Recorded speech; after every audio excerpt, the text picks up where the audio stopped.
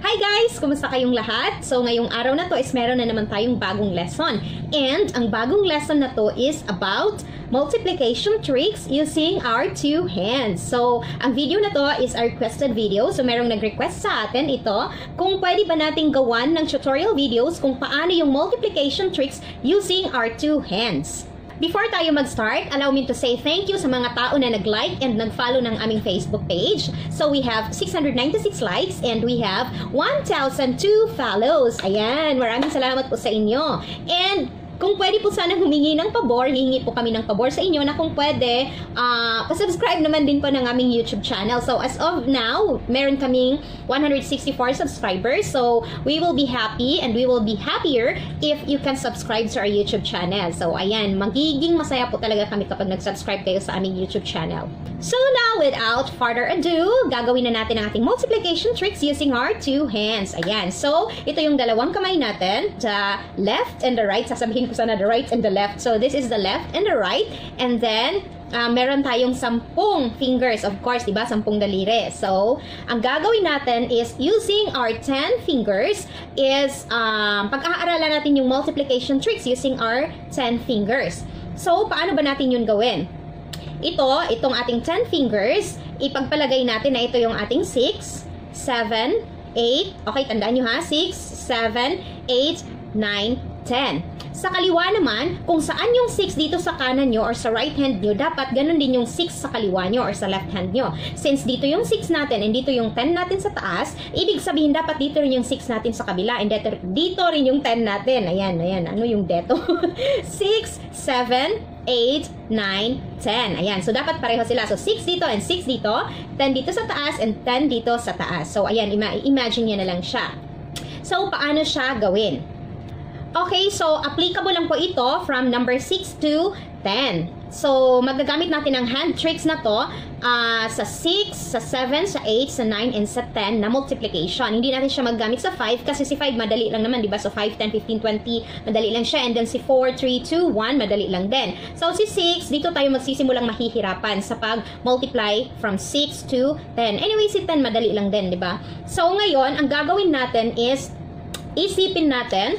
Kita ba dito sa baba? Ayan. So, dito ko na lang ilagay. Isipin natin na every finger or kada daliri is meron yan siyang count na 10. So, ibig sabihin, itong finger natin dito, count as 10 siya. Ito si 6, pero ang count niya is 10. Ito si 7, ang count niya is 10 din. Hindi siya 1, 2. So, 10 ang count niya. 10, 20, 30, 40, 50. 10, 20, 30, 40, 50. So, each finger o kada daliri, meron siyang 10 na value. Hindi 1 yung value niya ha, 10. So, let's start with 6 times 6. Okay? So, paano yan siya? 6 times 6.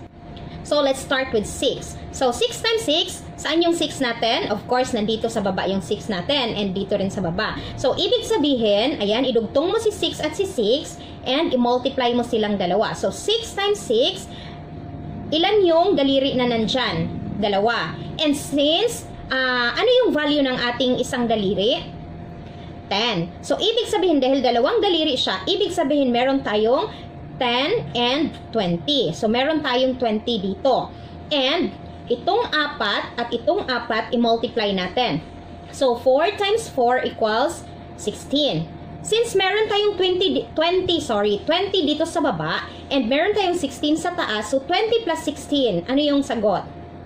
36. So, ibig sabihin, 6 times 6 is equal to 36. Again, 10, 20, tapos 4 times 4 equals 16, so 20 plus 16 equals 36. Ayan. So, maiintindihan nyo rin siya in the long run. So, now let's go to 6 times 7. Ayan. So, ito si 6 natin, and ito si, ano ba? Ito si 7. Ito si 6 and ito si 7. So, ganyan. So, 6 times 7, ilan yung 10 na meron tayo? So, 1, 2, 3. So, ibig sabihin, 30. And, ilan yung nasa taas natin? 4 and 3. Ibig sabihin, so, 4 times 3 is equal to 12. So, 30 plus 12 is equal to 42. Ibig sabihin, 7 or 6 times 7 is equal to 42. O, diba napakadali lang? Now, let's go to 8. 6 times 8. Ayan. 6 times 8, ilang 10 meron tayo? 40. And then, 4 times 2 is equal to 8. So, ibig sabihin, 40 plus 8 is equal to 48. Diba? Napakadali lang. Next to 9. 6 times 9, ilang 10 meron tayo? 50. So, 10, 20, 30, 40, 50. So, ayan, 50. 4 times 1, 4. So, ibig sabihin, 6 times 9 is equal to 54. Now, let's go to 6 times 10. 6 times 10. Ayan, ilang 10 meron tayo? So, 1, 2, 3, 4, 5, 6. Ibig sabihin, 60. So, 6 times 10 equals, and then 4 times, meron pa ba tayo sa kabila? Wala. So, ibig sabihin, 4 times 0 equals 0. So, 6 times 10 is equal to 60. Diba? Napakadali lang. So, try natin siya sa 7. Punta naman tayo sa 7. So, 7 times 6. Ayan. So, 10, 20, 30. 30. And then, 3 times 4 equals 12. 30 plus 12 is equal to 42. 7 times 7. So, 20 and 20 is 40. Tapos, 3 times 3 is 9. So, meron tayong 7 times 7 is equal to 49. 7 times 8. 10, 20, 30, 40, 50. 3 times 2 is equal to 6. So, 7 times 8 is equal to 56. Pwede nyo rin siyang i-check. Gumamit ka ng calculator kung tama ba yung sagot natin para malaman natin kung tama talaga itong hand tricks natin sa multiplication. Now, let's go to 7 times 9. Ilang 10 meron tayo? So, meron tayong 6. Ibig sabihin, 60. 60, tapos 3 times 1 is equal to 3. So, 7 times 9 is equal to 63. Now, 7 times 10. Ayan. So, 7 times 10, ilang 10 meron tayo? 50 plus 20 is equal to 70.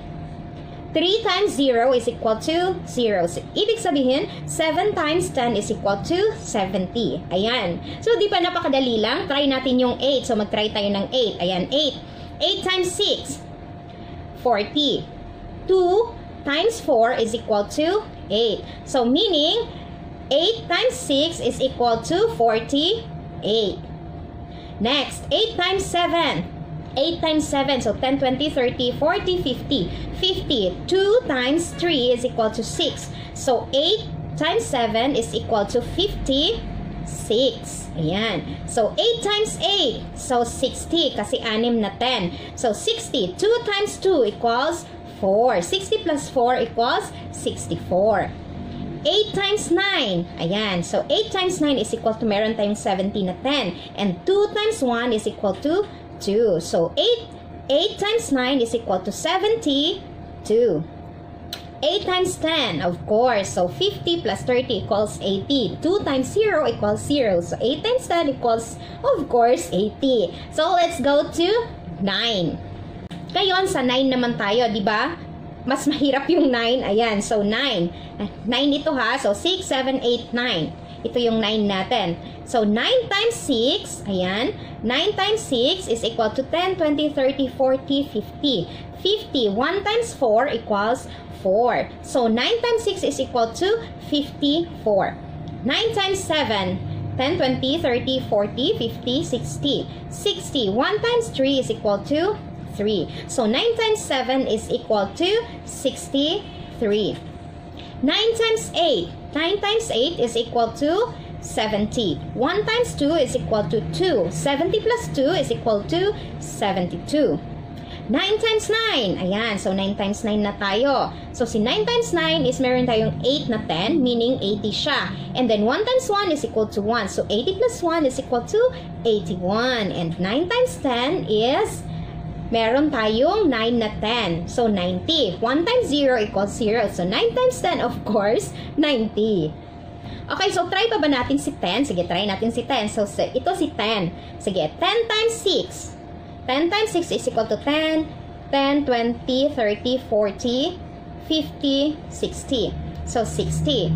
4 times 0 is equal to 0. So, ibig sabihin, 10 times 6 is equal to 60. Ayan, talaga hindi tayo pagpapawisan kapag gumamit tayo ng tricks gamit ang ating dalawang kamay sa multiplication. So, wag lang tayo magpapahalata kapag nag-multiply tayo or kapag nagre-recite tayo ng multiplication sa harap is gumaganon-ganon yung kamay natin. So, wag tayong magpahalata. Ang susunod namang tricks na ituturo ko sa inyo is kung paano tayo mag-multiply ng napakadali kahit na tig-dalawang number pa yung i-multiply natin. So, meron tayong tricks kung paano siya gawin ng napakadali. Hindi na natin kailangang gawin itong long method in multiplication. So, pwede na tayong kapag meron tayong given na ganito, pwede na tayong magsagot ng diretso. Hindi na natin kailangan gawin pa itong long method ng multiplication. So, aabangan nyo yung susunod nating tutorial kung paano ito gawin, mga ka-thrifty, ha? That's all for today's video. Salamat sa nag-request ng video na to, and sana ay nakatulong ko ang video na to sa inyo and sa mga iba pang estudyante na manunood ng ating video. Salamat sa inyong panunood. Don't forget to like this video and share this video, and don't forget to subscribe to our YouTube channel and to like and follow us on Facebook. Salamat sa inyong panunood, guys. See you on our next lesson. Bye!